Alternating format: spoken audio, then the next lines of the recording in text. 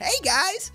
I'm so sick, man. Anyways, today we're going to be taking a look at a new product from VooPoo. It's their newest Vinci product from their Vinci line, and it's called the Vinci AiR. And I like it. Little bitty thing. And now, if you look, I'm going to show you, okay? You got the Vinci X, which is the larger, the 18650 version, and then you got the VooPoo Vinci. Just a regular old Vinci with a built-in battery. And now you got this AiR. This is also made of zinc alloy, too. So let's go ahead and get right to it. Okay, here's the menu screen. Tiny little menu screen. Very simple. Vapes from 5 watts to 30 watts, depending on the coil you have in here. Right now, I got the 1 ohm coil, and that's the one I prefer. We'll get into that. The max wattage you can vape with this 1 ohm coil is 15 watts. And that's okay to me, because I like to vape it even lower. With the other coil that comes with this, the 0.60 mesh, nice wide bore, uses organic cotton. Nothing different than any other company out there. Solid coil head, but with that coil head, the 0.6, you can vape it all the way up to 30 watts. Oh yeah, here's a look at the 1 ohm. It's just your standard round wire coil with organic cotton. So yeah, this mini screen, it's small, it's petite, it gets the job done. You don't have temperature mode, curve mode, yada, yada, yada. You got just simple dimple. Like I said, 5 to 30 watts. If you tap the fire button 3 times, you can vape this thing in manual mode with a fire button. If you tap it again 3 times, it turns it off, so where it's in auto mode only. I think that's pretty cool, man, that you can run both auto mode or manual mode. But you got 2 other settings for this mini screen. One of them is, if you hold down the fire button and the wattage up button at the same time, you lock the whole device. Can't fire her up, can't adjust the wattage. Do the same thing to unlock it, of course. And the second setting is, you can clear the puffs. And in order to do that, you hold down the fire button and the wattage down button down at the same time. Back to 0. So yeah, like I said, she's made of zinc alloy. And I love the matte finish. Really dig the matte finish, man. I mean, the back, you guys see the back panel where it says Vinci AiR? That's kind of shiny. I don't mind that, but the rest of the device is matte, and I like that. Not a fingerprint magnet. On the front, it says VooPoo. You got the fire button. Like the fire button, nice and clicky.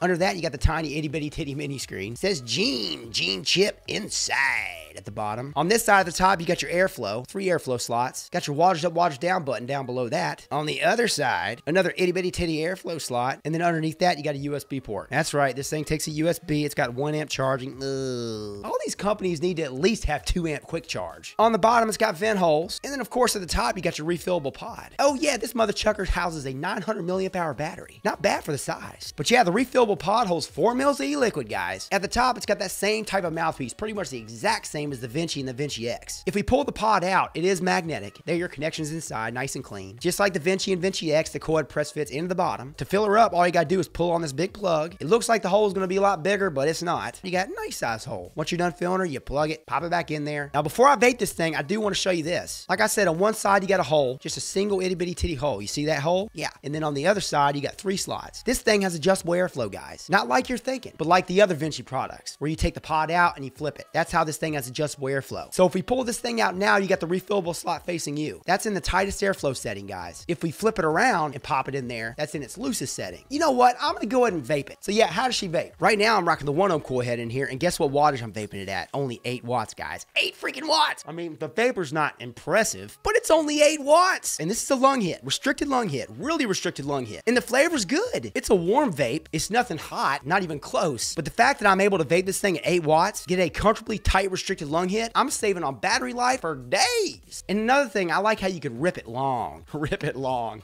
Now, if I want to open up the airflow, I could do it with this. And in order to do that, what you got to do is pull the pod out and then flip it. Of course, when I do that, it's not going to fly vaping it at 8 watts. I got to take her up. With the 1 ohm coil, the max is 15 watts. Yep, 15.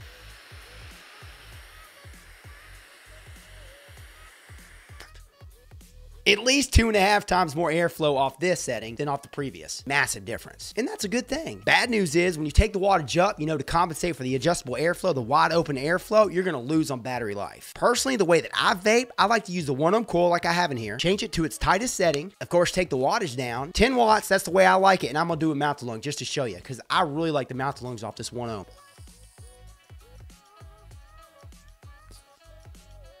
Very comfortable. Flavor's rocking.